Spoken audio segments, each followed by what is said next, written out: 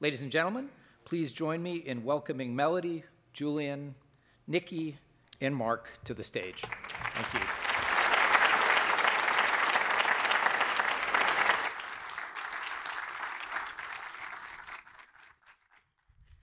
Well, good evening, everyone.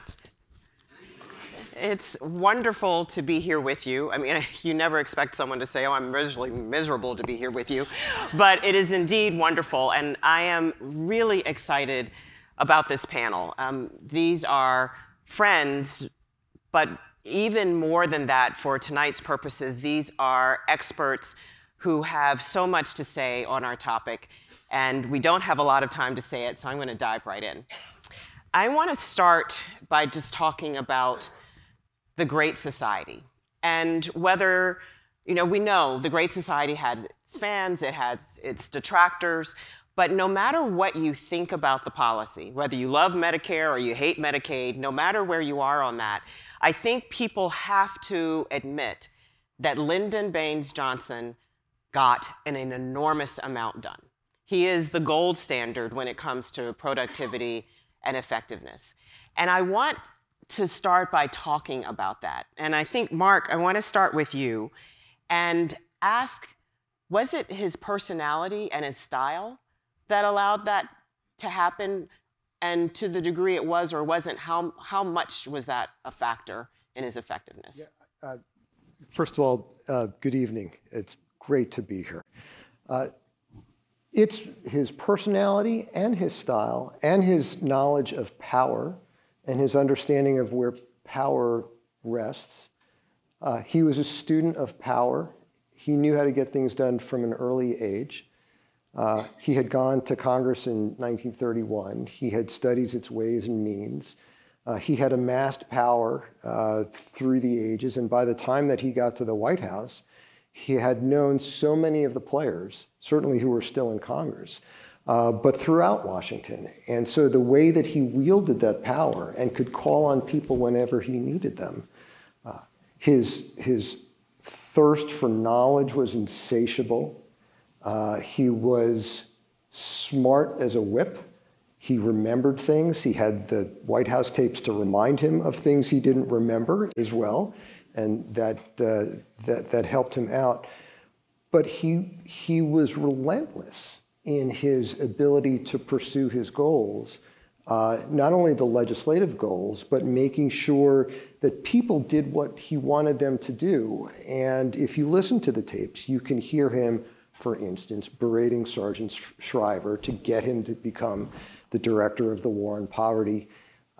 He was a bull. And he did not take no for an answer. And so this was a guy whose personality, I think, was extremely important to his effectiveness. But his history of working in Washington, of knowing its ways and means, was also indispensable. And I want to build on that, because often people talk about the personality and the style, the Johnson treatment, and there's that great picture of him bearing down on people as the main way that he got things done. But it was a factor. But Julian, I want to come to you and ask you about this moment that was the 1960s and how that factored into his ability to achieve the things that he did. Yeah, I mean, it's great to be here, and thank you. And the moment is important. I think Johnson was an incredibly effective politician, and it's part of the reason we look back to him in an age of dysfunction. He was also very experienced, but there was more than Johnson that explains the Great Society. And I think two big things happened in the mid-1960s that are very important to propelling the Great Society. One has to do with the election of 1964, which we cannot underestimate. It creates huge, not just Democratic majorities, but it shifts the balance to liberal Democrats as opposed to many of the Southern Democrats. And a lot of the freshman liberal Democrats come in and they are ready to move on issues like Medicare and voting rights. And that election's also important because of Barry Goldwater. And the results discredit a kind of right-wing conservatism at the time that helps Johnson have what looks like a mandate. And the second big factor is the civil rights movement and all the movements connected to civil rights, including organized labor. But I think we shouldn't underestimate the importance of the pressure they are putting on members of Congress, including in places like the Midwest.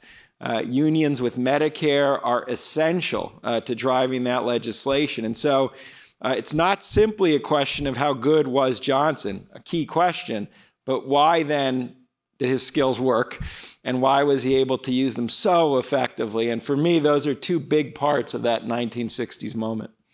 So we've got this moment. We've got the movement. We've got the majorities. We've got the personality. We've got the style. We've got the knowledge and the skill. But Nikki, all of that we know doesn't necessarily mean that your opposition drops away. That's right. And yet,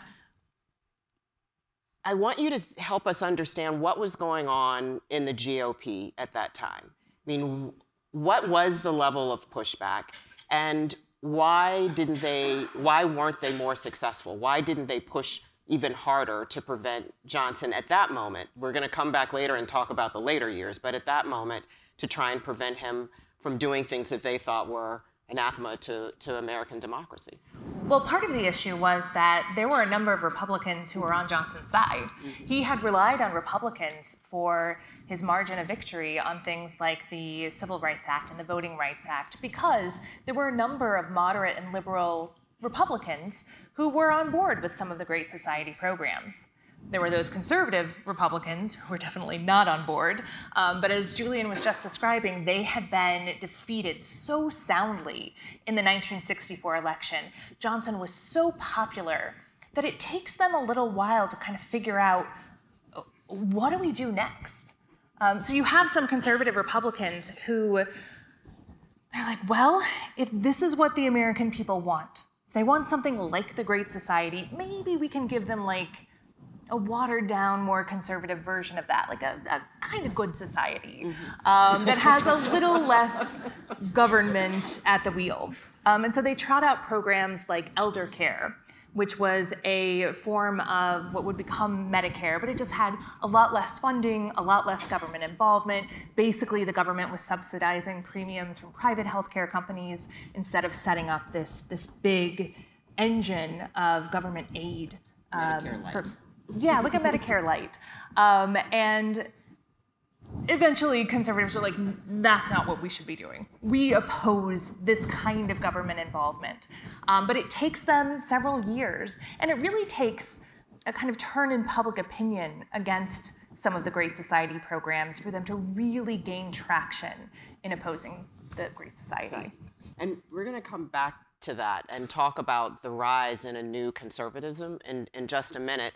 But if we started at the beginning and this bold set of programs that fall under the Great Society header. But after 1965, Johnson starts to lose momentum. And I wonder if you can talk about what were the contributing factors in that. And I think I want to start with you, Marc, in specifically thinking about the role that the war in Vietnam was playing.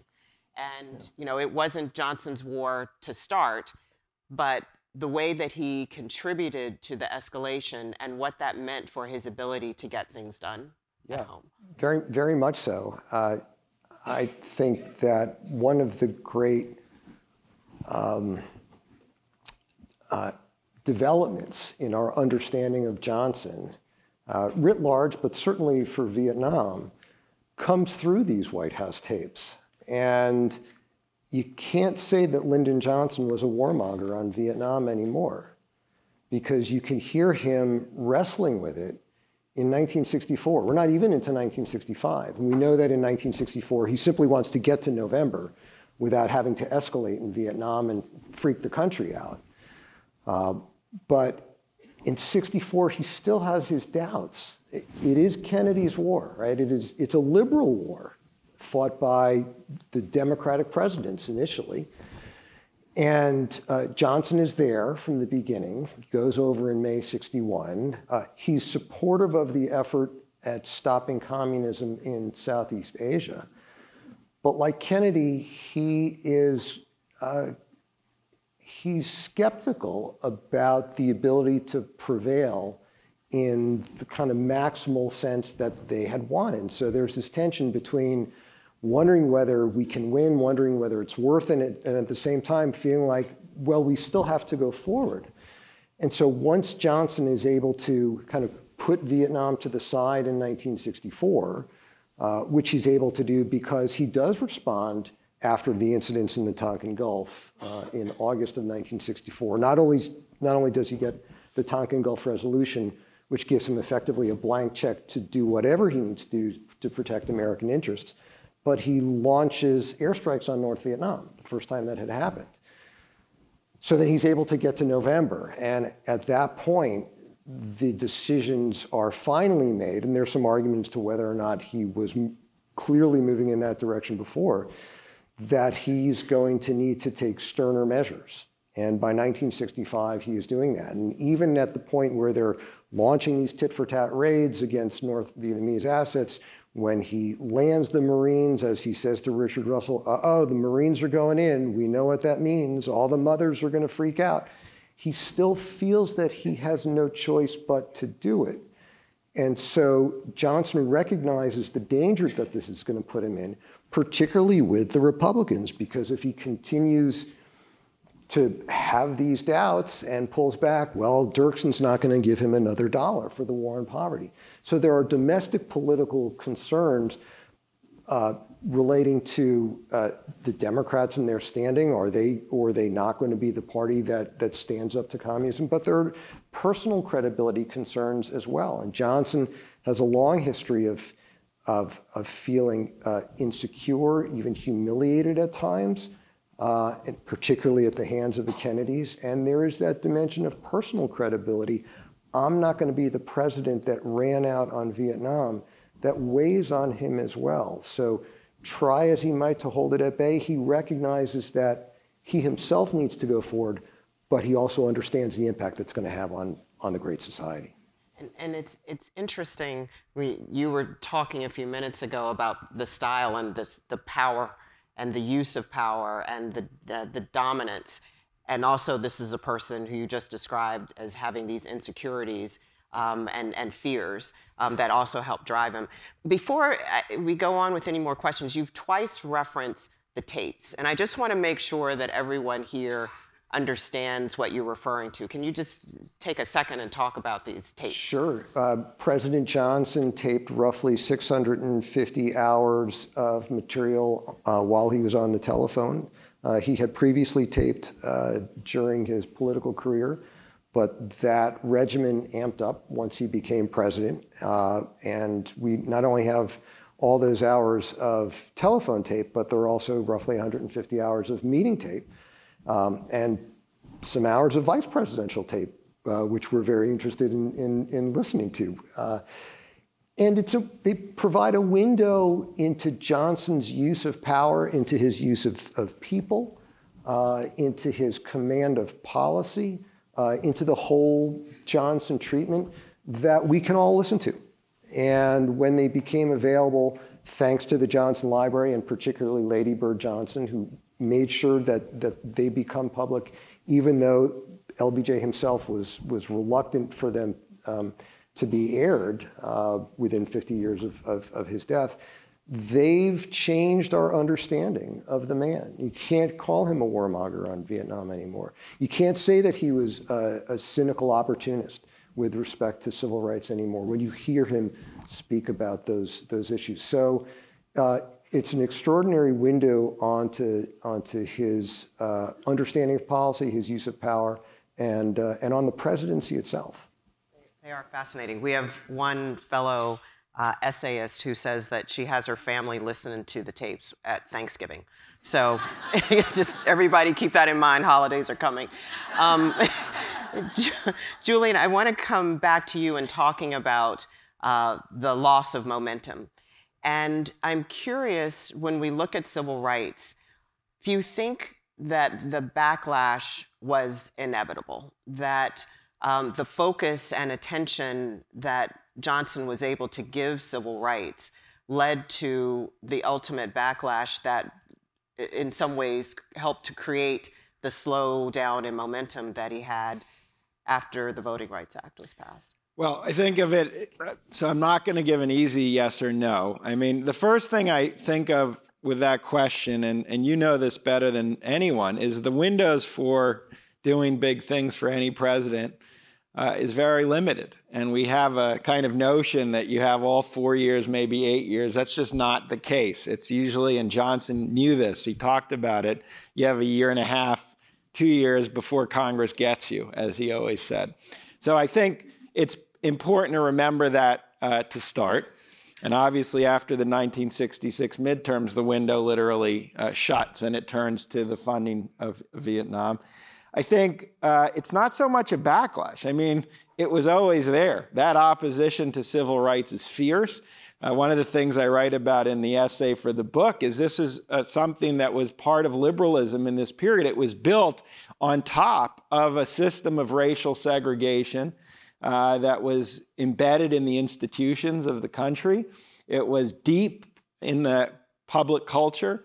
And it's not a backlash, but in some ways the civil rights success is what was the anomaly at the time. So unless that somehow could be sustained indefinitely, I think it was very likely that that opposition was going to be there and be there very strong. That opposition is there as he's passing civil rights. You know, he gets what he can, and the Democratic Congress gets what it can, but it's limited. It doesn't deal with policing. In the end, even the open housing bill is limited in terms of enforcement and in terms of the economy. There's so many issues left off the table. You can see that at the high point, that resistance is there. And many Southern Democrats are waiting. They're waiting for those midterms just so they can reassert their authority. So I think it was inevitable, not because it's a backlash, but because it was so deeply rooted in American culture at the time and still to this day. And that's why, in some ways, that first question of how did he get through that, it sets it up, I think, in a better way. But this is really, just to conclude, an important challenge and element of American liberalism. It never really got around. Even with those two bills in 64 and 65, this system of race that was woven into the country. Well, and you referenced the Fair Housing Bill. So, by the time that came along, and also the focus on voting and public accommodations had been so centered on the South. But by that time fair housing comes along, we are now moving to more of the country and into the Midwest. King has also moved in terms of his work to other parts of the country. And all of a sudden you've got people who were saying, oh yeah, they shouldn't be doing that down there. We're saying, this is now coming to a neighborhood near me, quite literally. Yeah, and it becomes a big part of the politics from 66 to 68 when this bill passes. But the bill that passes, it lacks a lot of what was originally in it in terms of enforcement. And it only passes after King's assassination. So once again, it's not simply the savvy of the president and the legislator, but it's the atmosphere of the moment. But that housing bill and the battle over it, which goes for 2 years, it's pretty brutal. It cost legislators like Paul Douglas, one of the liberal lions of the Senate, cost him his seat. The tapes are amazing on this. There's one tape where a senator asks Johnson kind of why can't he get the legislation through, and I don't have the exact quote, but they say, you're the master of the Senate. And he's like, I'm not the master of a damn thing that Congress isn't going to let me do. So that changes dramatically in that bill, which is still an achievement, obviously. But it's much less than originally envisioned, and a very high political cost as those Southern Democrats and conservative Republicans regain their power. Dirksen is no longer on board with this kind of stuff, and all the discussion is about cutting funding for domestic programs. By the time Kerner Commission publishes its report, there is zero chance that Lyndon Johnson is going to be able to get anything in that very important report as legislation. And he's even frustrated by the report. as well. Nikki, I want to come to you here. Julian was just talking about liberalism. And I want to talk to you about what was happening in terms of the conservative movement and the focus, their critique on the Great Society and how that kind of put wind in the sails of this conservative movement. Right, because the conservative movement during the Cold War had really been focused on trying to roll back the New Deal. And they were having some problems, and one of the major problems was that people liked the New Deal. These were popular programs. They didn't want to give up Social Security. They liked that government was building highways and invested and involved in people's lives. And the emergence of the Great Society gives them a new target. And in particular, when in the late 1960s, there are a whole new raft of challenges with rising violent crime rates, with uprisings and protests across the United States, with the early days of inflation. Even though those weren't necessarily caused by the Great Society, they could point to those and say, look what happens when you let government get too big, when you let people get too dependent on government. This is the result. All of these bad things come from this Great Society. And maybe the Great Society didn't mean to do that, but that's what it does. And that argument has real power. And it has real power for some of the reasons Julian was mentioning. The New Deal sort of whiffed on issues of racial equality. It cuts Black Americans out of some of the most popular programs. FDR is not pushing forward on civil rights. And because Lyndon Johnson does that, it loosens this coalition of white Democrats in both the North and the South for conservatives to send their message to. I think that the other big thing that the Johnson administration does for the conservative movement is that it ushers in a small group, but important group, called the neocons, the neoconservatives. And one of the things that the right was having a real problem with in 1965, 1966, is that a lot of Americans saw them as kooks, right? As people who weren't serious, as people who weren't tethered to reality. And now you have this fresh infusion of people who elites admired. And who's? So these are people like people like Daniel Bell or Dan Patrick Moynihan, people who were Democrats, who had been good liberals in good standing, who were social scientists and academics. And when they start making a common cause with conservatives against the Great Society, suddenly elites are taking that criticism more seriously than if it had just been Birchers and people who had voted for Barry Goldwater.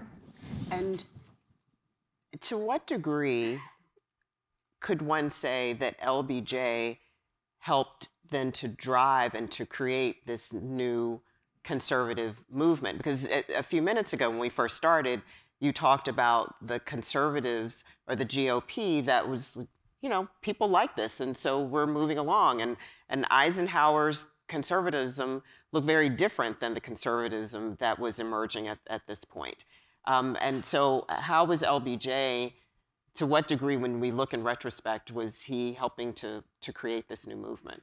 I think Johnson is absolutely critical because it's the opposition to the Great Society that breathes new life into the right wing in America, and that brings new recruits into the conservative movement. The conservative movement of the 1970s versus the conservative movement of the 1950s, it's much more populist in its rhetoric.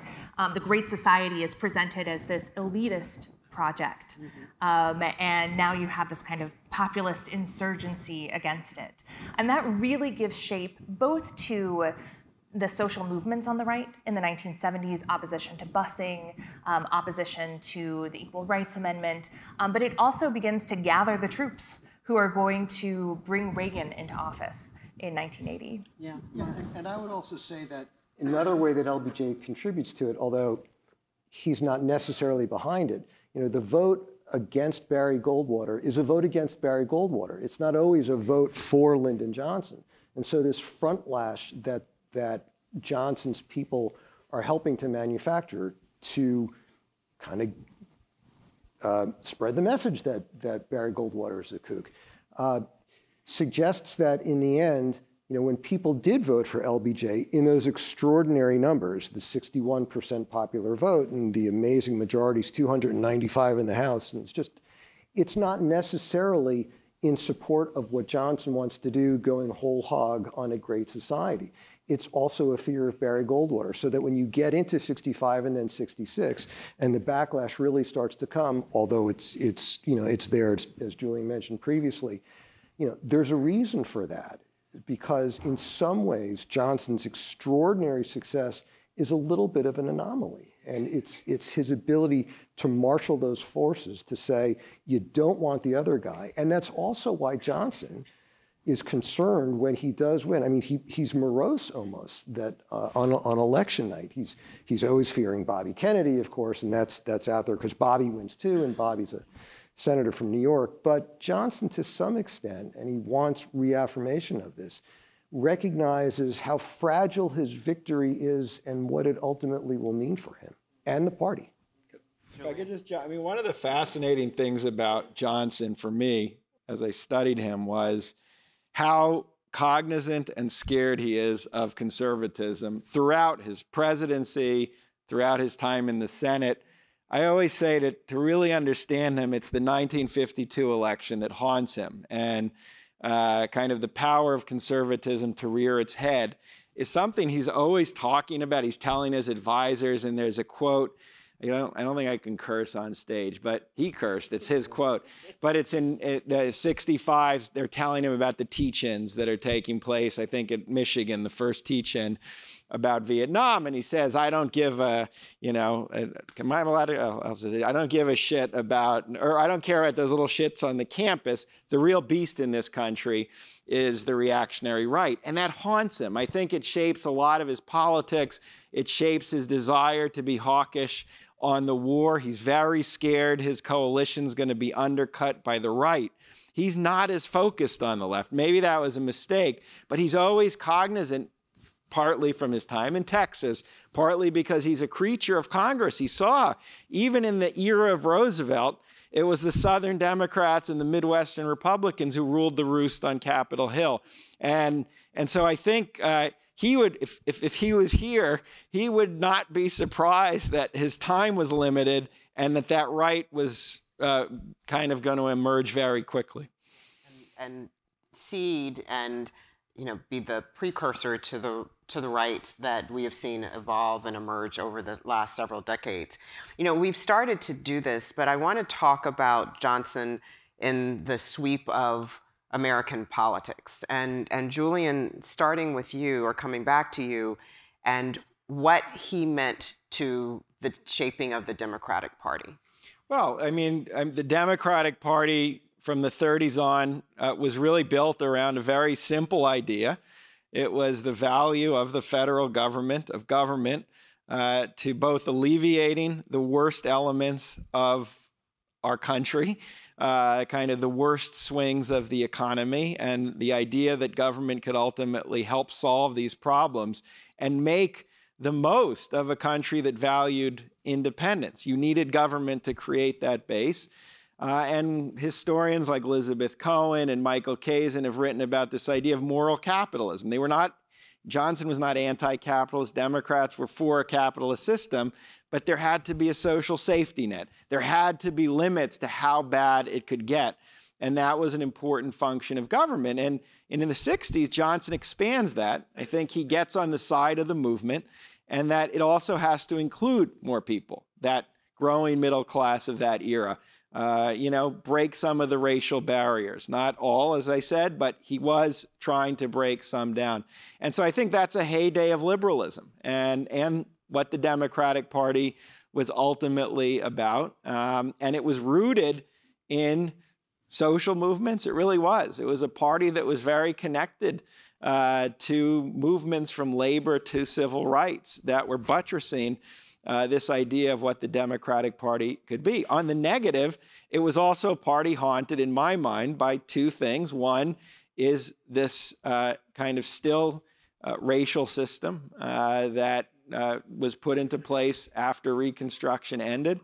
and B, this Cold War mentality where many liberals, many Democrats were scared of making any decision that would make them vulnerable to being weak on defense. And that drove Johnson, it drove the Democrats, it drove the country deep into the jungles of Vietnam. Yeah.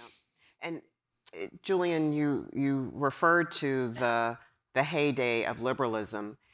But Marc, I want to come to you because, you know, after Johnson, you've got this long stretch, with the exception of Carter, where Republicans were winning the White House.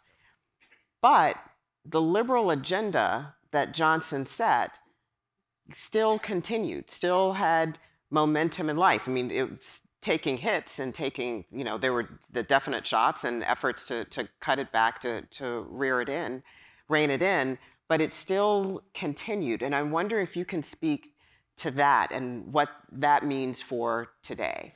Yeah, I think it was transformed as well. I mean, Bill Clinton famously says the era of big government is over. And so that's an acknowledgement that while we still have an interest in doing big things, healthcare, of course, and it came after the failure of that, there is still an understanding that the government is to provide some sense of a social safety net for people, that the government, certainly during the Johnson eras, was also involved in social justice movements. And a lot of that was simply baked into the fabric of American life after a long time. I mean, to think about an America without Medicare, Medicaid, the immigration reform, doing away with the national origins, on and on, education, the dollars. I mean, that's just part of life these days. And so it's really hard to understand what we would be like without those liberal reforms. And of course, liberalism itself becomes a four-letter word during that era. So it's tough to claim the liberal mantle. But LBJ lives, right? LBJ's America, the title of the book. And I think in some ways, not necessarily now more than ever, but because of a variety of developments, we're seeing Johnson and his liberal ethos in a new light. The passage of time matters. The Republican Party has changed. The critique of liberalism has changed. Johnson's failure in Vietnam doesn't look so much like a personal failure, perhaps as much as an institutional or a national failure after Afghanistan and Iraq. And then, as we all know, over the last 3 years with the pandemic, the value of having the government do big things is really, really important. It, in many ways, alone can marshal the resources, certainly working with the private sector, but to coordinate, it's essential. And so a lot of that story does go back to Lyndon Johnson, and it goes back to an activist presidency. And there's a long history to activist presidencies, but the 1960s was really the crucible for that.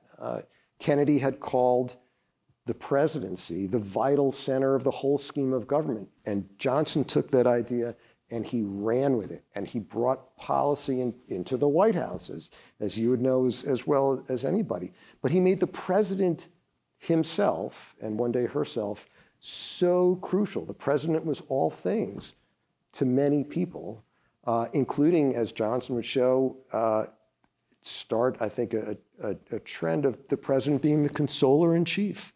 I mean, he is the one we look to after the earthquake in Alaska in '64, Hurricane Betsy down in New Orleans in '65. The federal government is there in a way that previously had been local and state officials. The president is going to be the one who's on site, making sure that people know that the government cares about them. And that's Lyndon Johnson. And our sense today that the government has a constructive role to play in the life of the nation, yes, of course. A lot of that is FDR and Johnson trying to out FDR, but it's LBJ himself. And that battle that we talk about with the conservative movement that you've described, that is contesting, you know, those very points, and it is that push and pull and the wrestling that's taking place around that. And you know, Nikki, I'm wondering if you can pick up on some of the things that Marc was just talking about. You know, the low stock of Johnson when he dies 50 years ago in 1973, and this new moment that seems to be happening for Lyndon Johnson right now, and why you think that's occurring, particularly because there was such an effort to use him as the target, the poster child for all that is wrong with government for many of the reasons that you described. I think that conservatives have a big role to play in why Lyndon Johnson is so popular these days, or why he's gained in reputation, in part because of the increasingly novel forms of obstruction that the right has used over the past 30 years or so. Government shutdowns, fiscal cliff, debt ceiling crises, sequestration, all of these ways that the right has ground government to a halt. And you have people looking around and saying, actually, we want government to be able to do things. And wasn't it great back 50 years ago when we had a president who could get things done? And so they look at Johnson and they look at how much legislation he helped shepherd through in those early days of his first full term. And they say, why can't we have someone like him? It's a little bit of magical thinking, right? It suggests that if we just have the right person in the job, they'll be able to break that log jam. He's tough and knows how to get things done. Right. And has giant majorities. And so I think that's part of it. But I also think that the right has helped out Johnson's reputation by being very effective recently in trying to dismantle the Great Society, the gutting of the Voting Rights Act, the efforts at the state level to reject Medicaid expansion, to potentially reject elementary and secondary school funding, efforts to revise or even throw out the 1965 Immigration Act to shrink immigration back into a quota system that we saw in an earlier era. And as those attacks have mounted, and as things like the Voting Rights Act have been effectively killed, people have recognized the value of them, the kinds of protections that the Great Society has offered for 50 years that maybe they had taken for granted. And now they have to reckon with what they'd actually done and why we want them to stay in effect so much. Don't know what you've got till it's gone. Yep.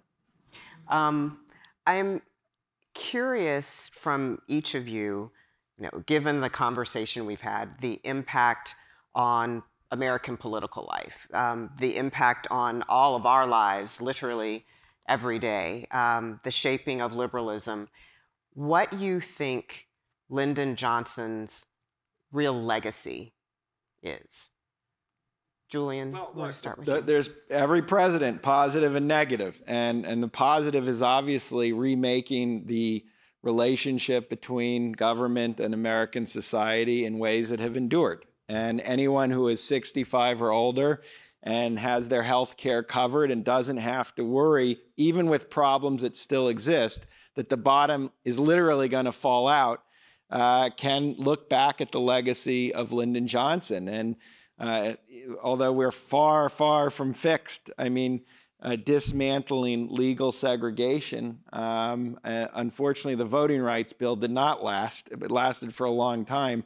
But all those policies, federal education, policy after policy, that's his legacy, in my opinion.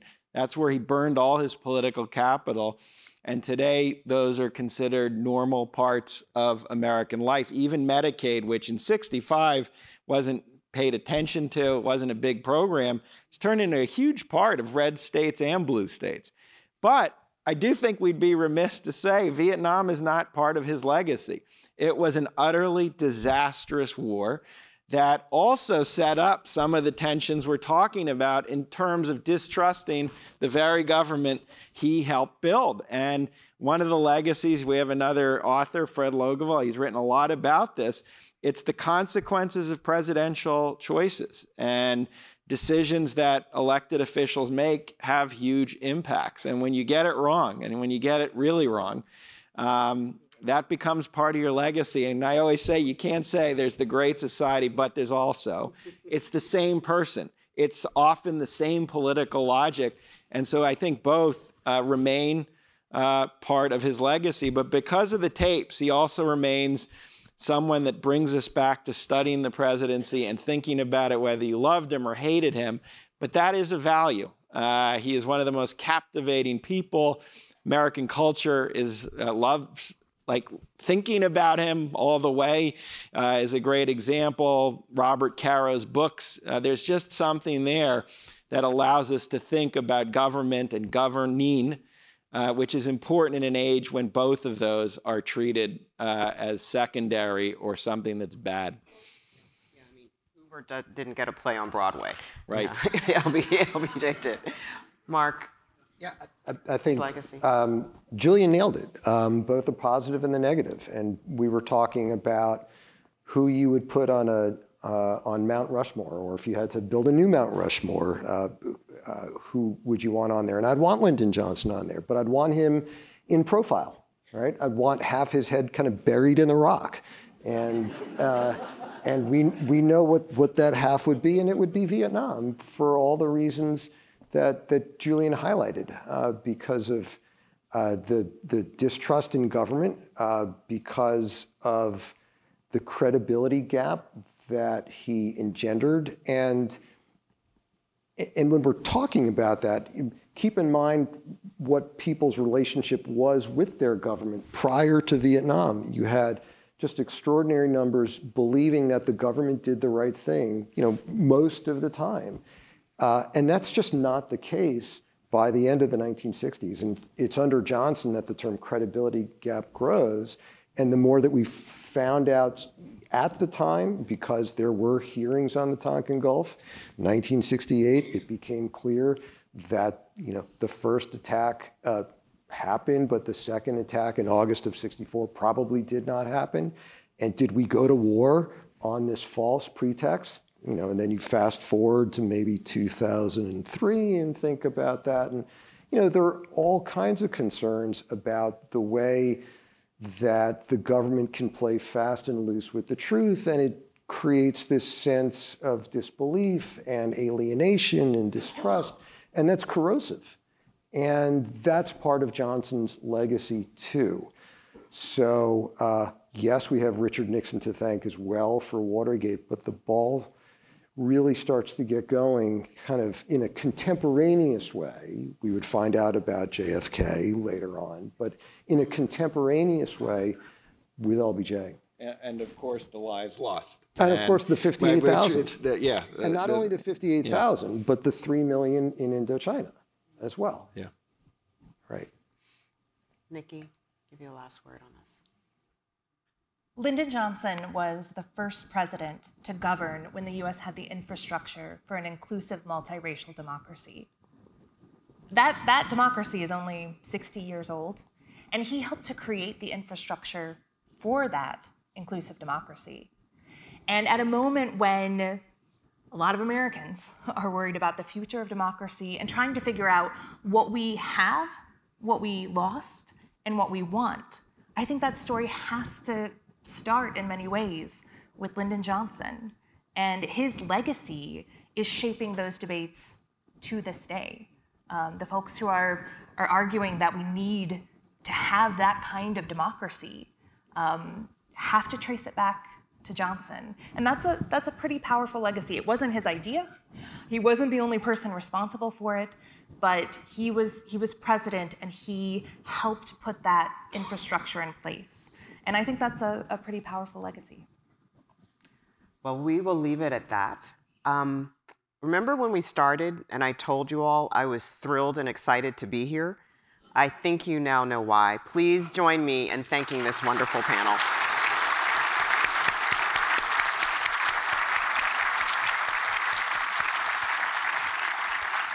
Thank you.